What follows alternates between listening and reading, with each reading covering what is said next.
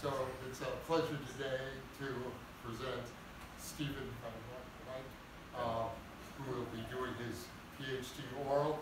And Stephen's been with me for a number of years, and he has done amazing experiments. And in some sense, he with my group and people in my group, and we do a lot of IR, but we also do some stuff that isn't IR, which is very, very interesting, which was sort of demanding because he took over a very, very complicated system just as the last person was leaving. There was like limited time to transfer all this knowledge. And, but he got on top of it and then changed it all. And changed a lot of the laser stuff. And then the most recent incarnation was, which is, I wish I could do this in all my experimental setups, we realized we could set up what we call two beamlines and do the exact same experiment twice at the same time, because we had so much power we were throwing it away, so we just set up duplicate setups.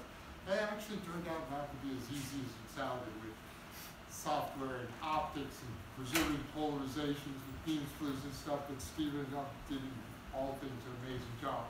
And it ended up, he's going to tell you about the most recent kinds of experiments we were doing, which are really, I think, fundamentally new information on two really interesting systems, which are hydrogels and really concentrated salt solutions. Both of them have been studied a lot with lots of techniques, but I think you're going to see some really unique things. So it's been a pleasure to have Stephen in my group and get to work with him all this time. And just because he doesn't like to cut things really close, he's starting a job on Monday.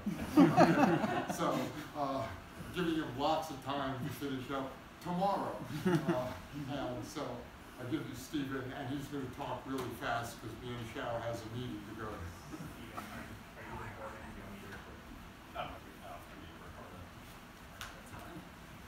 Thank you all for coming, and thank you, Mike, for the kind introduction. Today, I would like to talk to you about my research on hydrogels and concentrated aqueous ionic solutions using the optical KERR effect. So for an outline of my talk, I'll give some background on aqueous systems.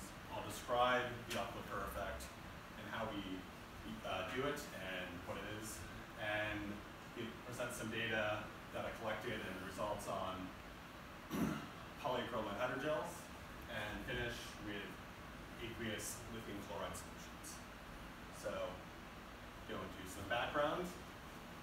Water, it's not very controversial to say, is Earth's and life's most important liquid and solvent on Earth. We have vast saline liquid water oceans and polarized caps and water vapor in the clouds, and this has dramatic impacts on our climate and geology and life.